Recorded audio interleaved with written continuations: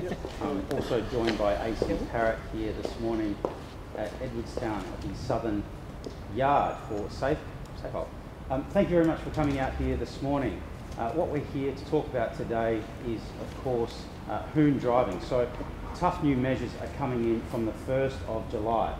If you are a hoon motorist and you've done the wrong thing and your car has been confiscated or impounded for 28 days, the message is clear. You'll have to cough up the cash or kiss your car goodbye. There'll be no payment plans, there'll be no sympathy for hoon drivers and motorists that do the wrong thing. After the 28-day period, the fee for release will be $1,135, and that will increase at the 38-day mark to $1,395.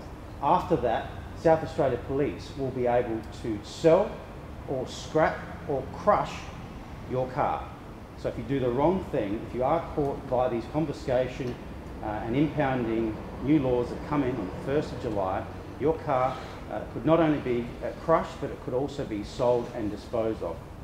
We know that the overwhelming majority of South Australians do the right thing on our roads. The only people that are going to have a problem with this are the idiots that do the wrong thing on our roads.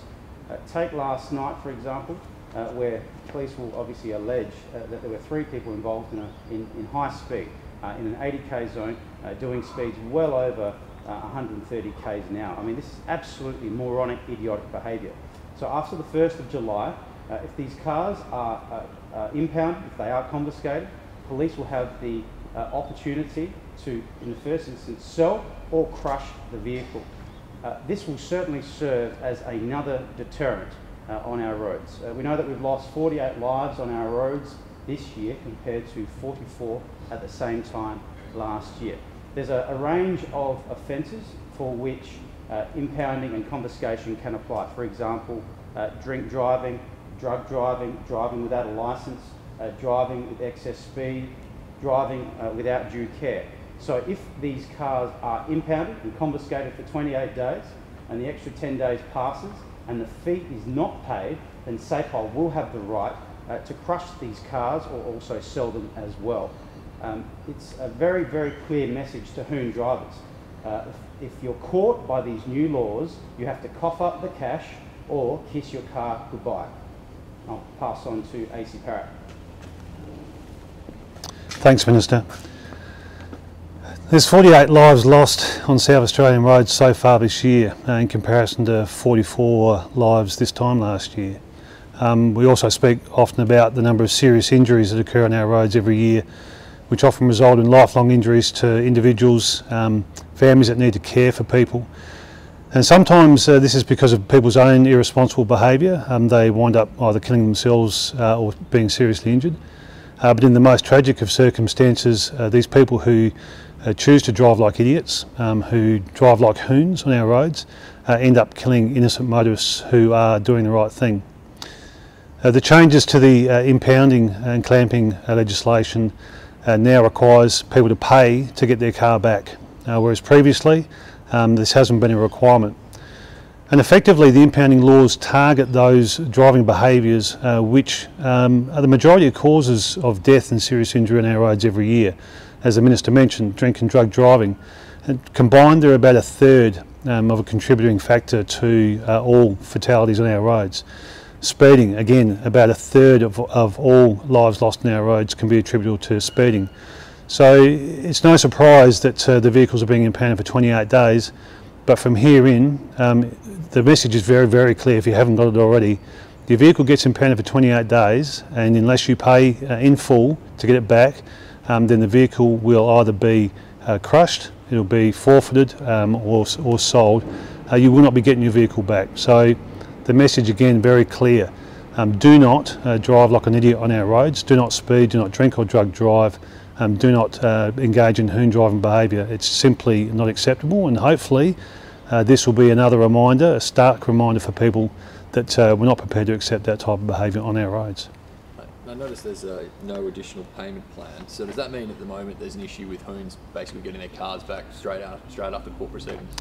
Yeah, look, I think it's really important that people understand that there are consequences for their behaviour, and one of the consequences that's not currently in place but will be from 1 July is that you can actually get your car back after 28 days. We're very serious about road safety, we're very serious about saving lives and reducing serious injuries. From 1 July you will not get your car back unless you pay the penalty, and hopefully that penalty is the last one that you'll pay. It's the last time that your car will be in an impound yard. I guess too there's the flow-on effect, so no car, no job opportunities, struggling with your family, like the responsibility then is much greater.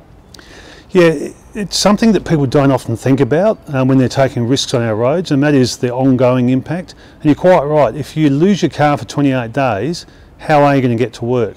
Potentially how are you going to get the kids to school? There's a range of issues that people don't necessarily think about when they're actually taking risks on our roads.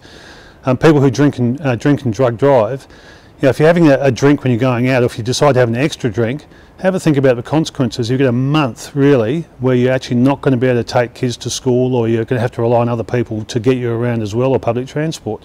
So these are, you know, I guess the day-to-day consequences that people sometimes don't think about, let alone the fact that, you know, I guess it's the best case scenario really for someone to get caught and their vehicle to be impounded, because as we've seen, people get killed and people get serious injuries that are lifelong impacting. So it's the best outcome for some people. These measures, are they in place in other states? So I think each state has a different arrangements, but it's a very clear message from this state, and that is that you engage in high risk behaviour and hoon driving behaviour, you will lose your car, and unless you pay for it, you're not going to get it back. Do you think this is enough to deter some of these criminals? I mean, some of these cars aren't worth very much, and maybe money isn't a factor for some of these criminals. Do you think maybe we need to be looking at whether they're put in jail for longer or tougher penalties? So I think that people would be aware of the extreme speed legislation that's currently being considered. So there are penalties, and we are always looking at other legislative opportunities to reduce this type of offending behaviour. But you only have to look at examples as recent as last night. McLaren Vale, 17-year-old, 18-year-old, 19-year-old, we're alleging will be effectively street racing, you know, driving at extreme speeds in our suburbs, no regard for anybody else. Their 3 cars are behind me here in the yard today. Now, they'll be here for another 28 days. Now, for those 3 lads, they're not going to be required to pay before they get their car, because they're before the 1 July deadline. But every time after that, I only imagine that for a 17-year-old, you know, $1,000+ dollar fine to get your car back is a significant impact for them. So that's something we want young male drivers to be really thinking about, but essentially every driver to be thinking about. Is it particularly concerning given they had passengers in the car as well when they were at these speeds? Yeah, that's a really disappointing thing about it. This is why some of the laws come in relation to P-plate provisions, because there are some people who are very excited about getting a driver's licence and unfortunately drive beyond their capability or take too many risks. And the people who are passengers in the cars got no choice in that. You know, they actually have no control over the vehicle and no say in it. So it really is one of those situations where if you're in a car with a mate who's driving like an idiot, call him out on it, call him an idiot, tell him to stop, get out of a car, whatever you can to do it. To make yourself safe, because it's one of those things that, you know, really is unfair on passengers in cars. And how lucky are these guys last night that they didn't have a serious accident? You know, they're on that main road there near Victor. There's a lot of traffic that travels along there. Yeah. Again, when you're doing the speeds that these 3 were in close proximity to each other, you only have to have a car or a kid or a cyclist or an animal come out from the side of the road, and it's going to end in catastrophic consequences. You know, it's not often just down to the driving ability of the people behind the wheel, but it's the unforeseen circumstances that you can't control that are going to happen in front of you. And this is why it's so important to stick to the speed limit. I mean, I think we've been banging on for years about the fact that, you know, 5 kilometres faster in a 60k zone doubles your chance of being killed or seriously injured. These are things that are well known. So, you know, hopefully again, the fact that we're effectively increasing penalties for people who drink and drug drive, who speed, who engage in hoon driving, by having them pay before they get their vehicle out, hopefully that will send a stronger message again. Would you say SA has a problem with hoon drivers? I wouldn't say we don't have a problem with hoon drivers. Yeah, absolutely. There are people who still choose to drive, as we described, like hoons, burnout, speeding, etc., driving recklessly on our roads in the hills.